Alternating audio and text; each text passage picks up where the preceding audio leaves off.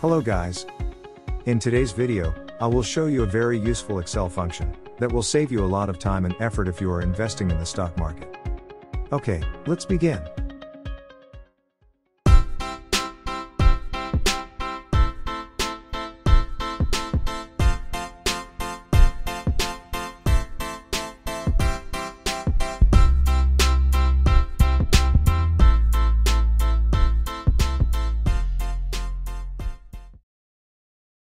So, the function is called stocks, and you will find in the Excel ribbon in Data and Data Types. What it does is to automatically and instantly bring live data in two categories. The first one is live stock data such as stock price, 52 weeks top and low price and more.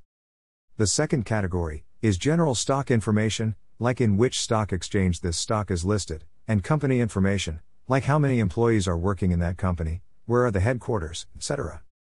If you are an investor, most probably you would care to update prices and dynamic information in a fast and relatively accurate way, and we will see it right away.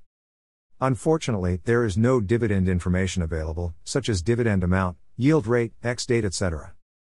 So, if you are a dividend investor, you'll have to find another workaround to update this data. Okay, let's find out how to use it. Firstly, we will need a collection of stock tickers that we will put in our worksheet and let Excel fill in and update the data we want to see.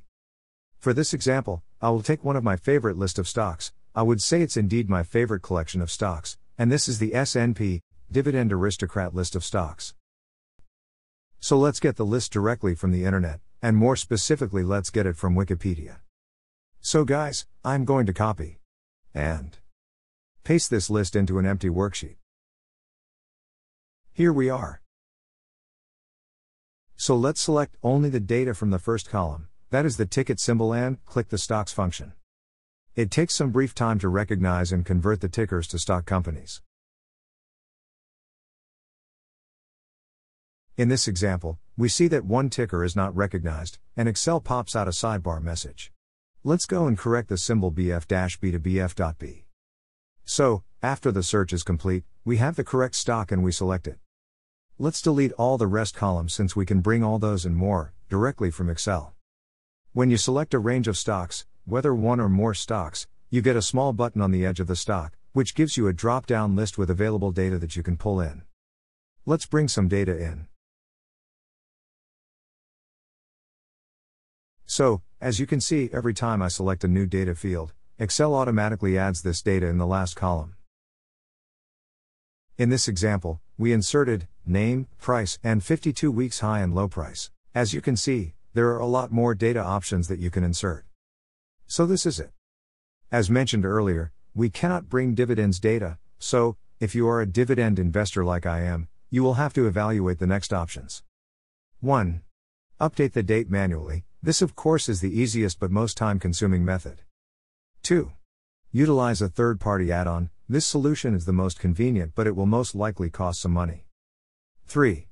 Make an automation yourself, to pull data from the web directly.